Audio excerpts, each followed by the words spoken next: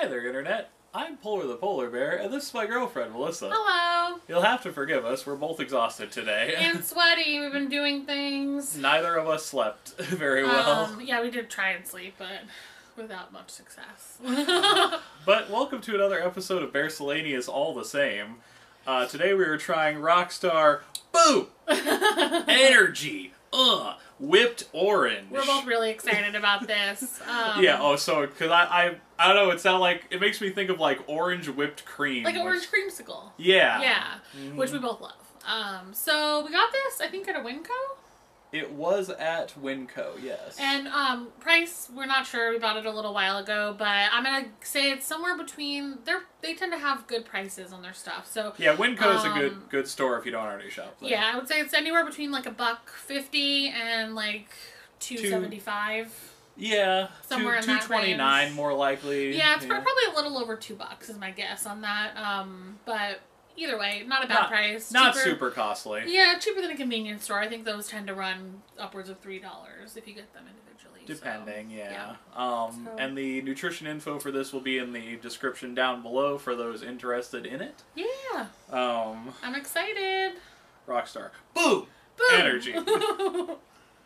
Yeah, it's very flashy packaging, so. Which I like. Oh yeah, we're both suckers for packaging. Like, even if we don't like something, we both will go like in the store. Ooh, it's cool. It's got like an all black top to it, and it's very. Oh, it smells good. You want to give it a whiff? Oh yeah, look, it looks orange creamy. It does. It's like a milky orange color. Yeah. Neat.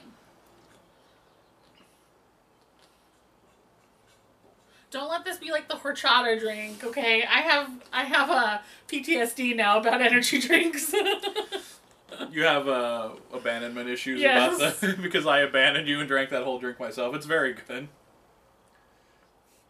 It doesn't taste like an orange creamsicle, honestly. It does to me. Really, I don't get. It just tastes good. It tastes like a good, I get that. Sweet orange.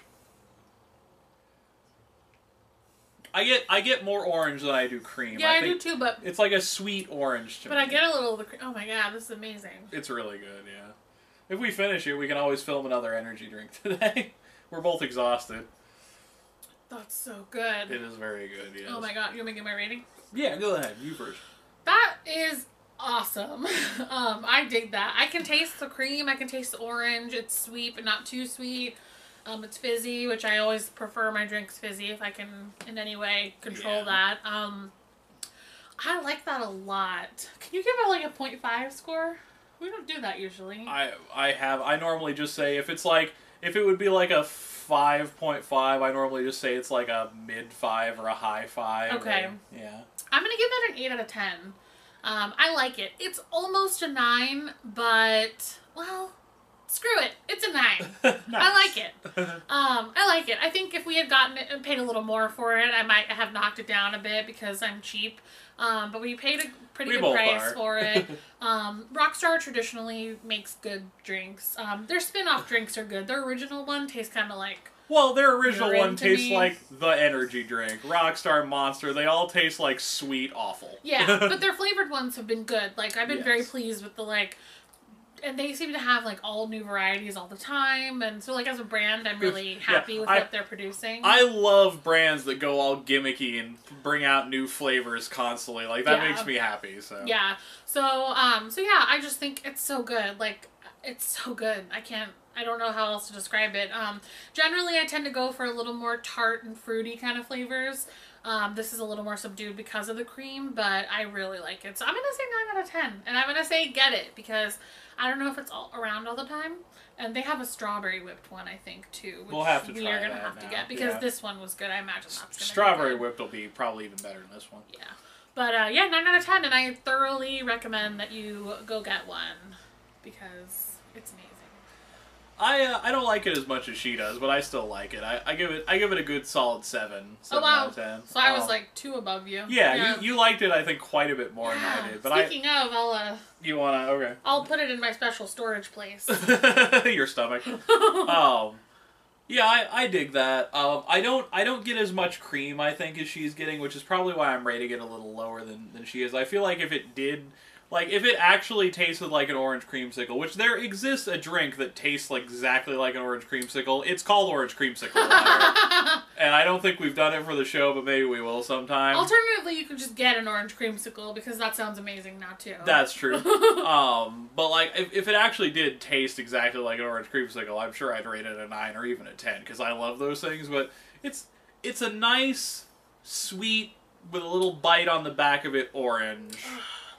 And I just don't get the whipped. I just get the orange, unfortunately. We've established too, though, that you've probably murdered your taste buds a little more than me. Our taste buds are both like that's why it's good that we're co-hosts, because I have a radically different taste bud set than you do. Yeah, like we'll get different flavors out of things. So the audience knows, like, if they more generally agree with you to follow your recommendations, if they more generally agree with me to follow my recommendations, kind of thing. Who doesn't always agree with me? Like, are there people like that out there? Do they even exist? There's not like a really big Melissa versus Polar fan club going that I know of. That would be rude, guys, because we love each other. We don't need to try and break us up via dividing into teams. We don't need divisiveness. Yeah. Oh, God. But let's be clear, though, if that did happen, I would crush you. Well, you do have looks on your side. You are purty. You're pretty too. Fun story. Oh, we're going off on a tangent, but we were leaving Taco Bell today, and the lady said, "Have a great day, ladies." Yeah, I guess I didn't say anything while we were there, and she couldn't see my face. I was in the passenger seat, so she was like, "Good day, bye, ladies." Yeah, and Melissa, have a good day, ladies. Melissa pulled away and started cracking up, and she looks at me and she's like, "You're a lady now." So next time I go into that Taco Bell, I'm gonna have to put on my a lot of Beaverhausen outfit. Yeah, really, you might as well. Really give him a shock. But yeah, 7 out of 10 for that. And I'd recommend it. It's good. I don't recommend that like, yeah, go get it right now. But like, if you see that, it's a good, like, if you like a nice orangey flavor. It's so good. Excuse me again. Third time. Yeah. It's so good. I love it. So thank you for joining us on another episode of Bearcellaneous, and we hope to see you all again very, very soon. Bye!